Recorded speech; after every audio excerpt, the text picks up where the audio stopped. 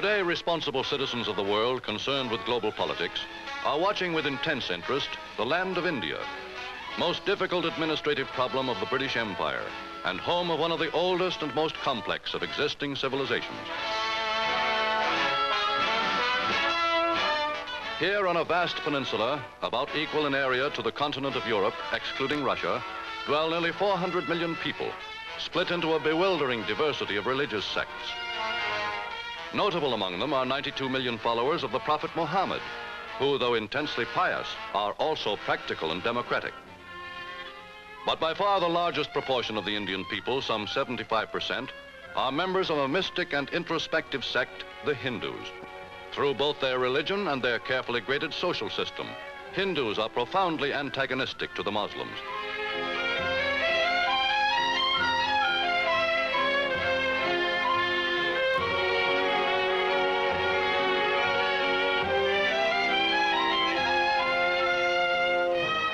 In Hinduism, side by side with genuine piety, there exist practices which no European can understand. For the daily life and habits of every Orthodox believer are ritualized and regulated less by reason or necessity than by a priestly tradition whose origins are lost in antiquity.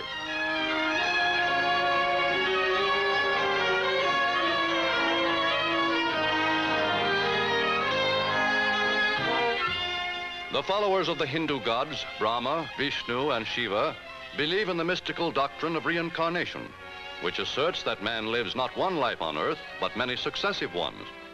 And the strict observance of ritual and religious good works is the only way in which the soul can be assured of perpetual progress to a higher plane. From the cradle to the grave, Hindu thoughts and deeds are dictated less by any concern for material well-being in the present life than by preparation for the life to come.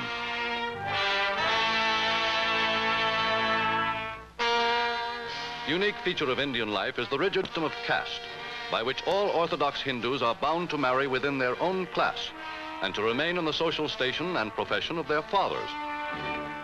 At the very bottom of the caste system are India's 49 million untouchables, pariahs, who are excluded by their birth from any part in the social and religious structure of Orthodox Hinduism.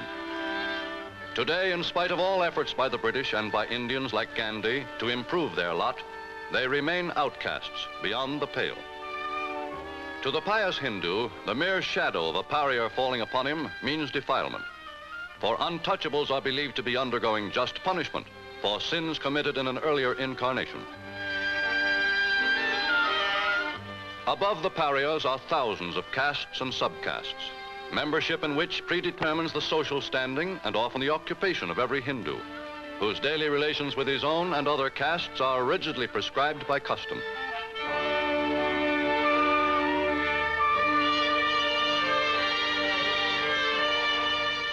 And though modernization continues to make inroads against ignorance and poverty, both Muslims and Hindus cling to their ancient cultures, deeply encrusted with tradition and religious conservatism.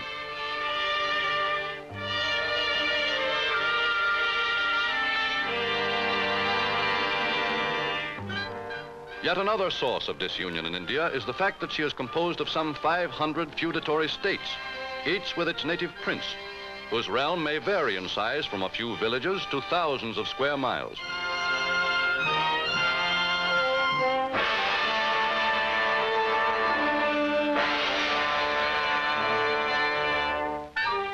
In the hands of a few of these rulers, retaining their thrones only through treaty agreements with the British, are concentrated some of the world's most enormous private fortunes, while others derive too little from their tax revenues to enrich themselves or to improve the lot of their subjects. Many of India's Rajas and Maharajas are loyal supporters of British rule, to which they owe much of their powers. Others, on the contrary, would welcome its overthrow as a chance to enlarge their holdings and gain still more power.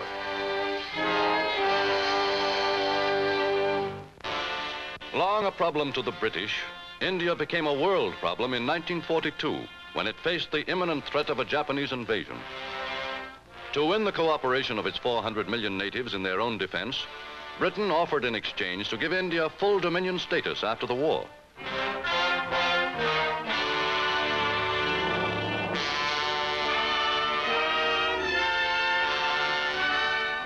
But though many Indians realized that Japan was a far greater enemy than Imperial Britain had ever been, the old distrust of each other and of the British prevailed. Thus, the world was not surprised when this seething nation of conflicting leaders, religions, and purposes proved unable to agree on any workable terms of independence. Most influential among the factional leaders whose diverging views and principles made agreement impossible is an aged Hindu philosopher, the sainted Mohandas K. Gandhi.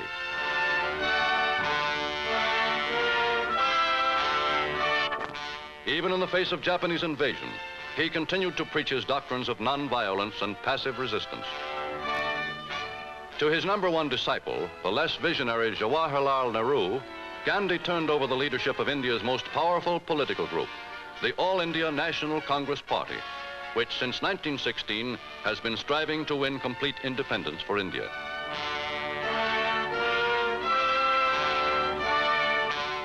Its 4.5 million members, including both Muslims and Hindus, were determined that they would not actively cooperate with Britain or the United Nations against the Axis until India had been given full independence on its own terms.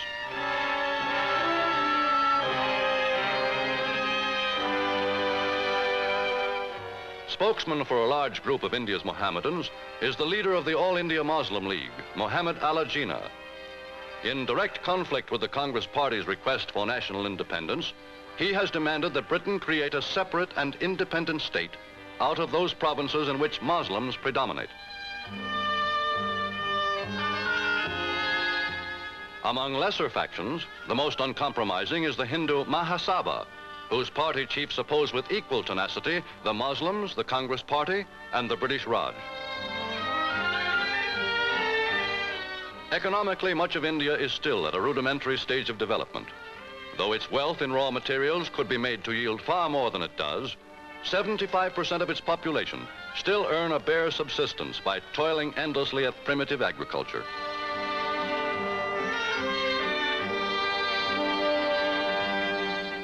With the British handicapped by Indian religious differences from instituting any reforms which might interfere with established customs, Indian leaders themselves have sought to create a better social system. Some, like Gandhi, by rejecting Western materialism, others, like Nehru, by advocating socialism.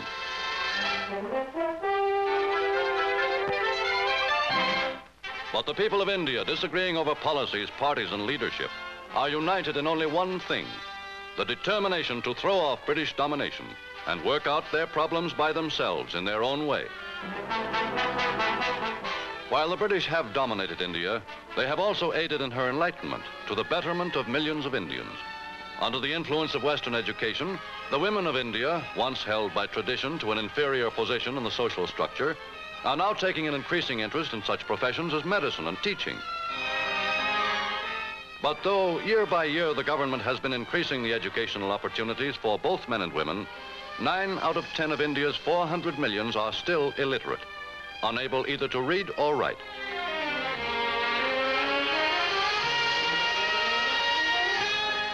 Should the vast potential reservoir of labor of India's teeming millions, a fifth of all the working hands in the world, one day be set to work in the development of native industries, enlightened Indians know that their land will see an abrupt and dramatic rise in her standard of living. As an example of the achievements possible under such beneficent use of native labor, some of the English point with pride to the Indian state of Mysore. Here, the despotism and tyranny of a few generations ago have been replaced at British insistence by a benevolent and forward-looking government.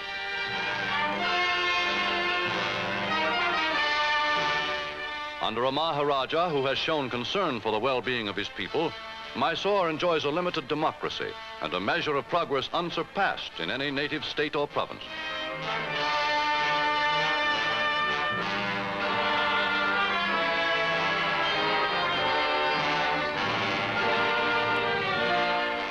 Wherever British capital has sponsored industrialization, the people of India have also benefited by the development of natural resources previously left untouched and by the creation of new employment.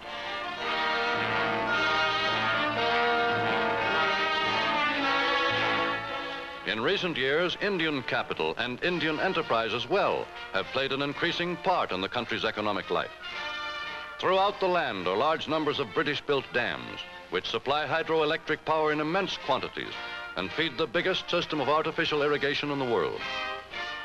During the dry seasons, which alternate with the heavy downpours of the monsoons, the waters held in storage by these dams are released through hundreds of thousands of miles of canals and irrigation ditches to transform enormous areas of arid land into fertile and productive plains. No longer is India regularly plagued with the devastating droughts, which once brought famine and pestilence to wipe out whole sections of the population. Now India irrigates a total area 22 times as great as that irrigated by federal projects in the United States.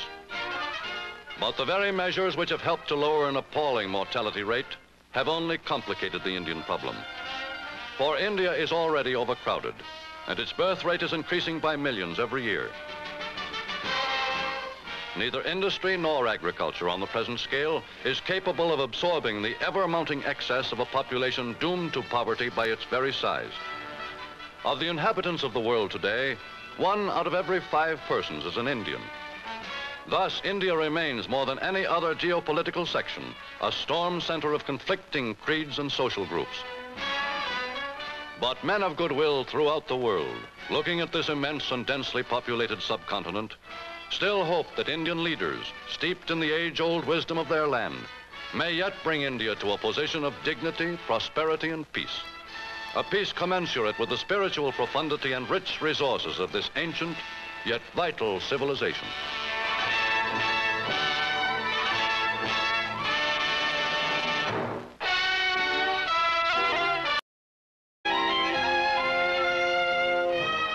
In Hinduism, side by side with genuine piety, there exist practices which no European can understand. For the daily life and habits of every Orthodox believer are ritualized and regulated less by reason or necessity than by a priestly tradition whose origins are lost in antiquity.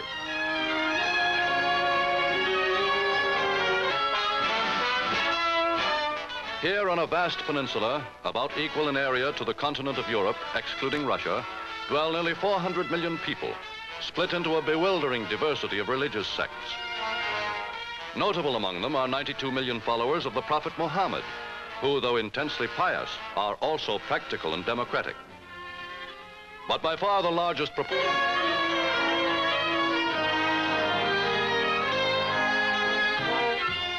The followers of the Hindu gods, Brahma, Vishnu, and Shiva, believe in the mystical doctrine of reincarnation, which asserts that man lives not one life on earth, but many successive ones.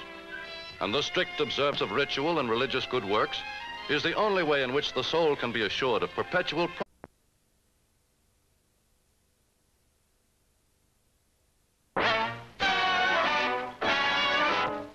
Today, responsible citizens of the world concerned with global politics are watching with intense interest the land of India, most difficult administrative problem of the British Empire, and home of one of the oldest and most complex of existing civilizations. A portion of the Indian people, some 75%, are members of a mystic and introspective sect, the Hindus. Through both their religion and their carefully graded social system, Hindus are profoundly antagonistic to the Muslims.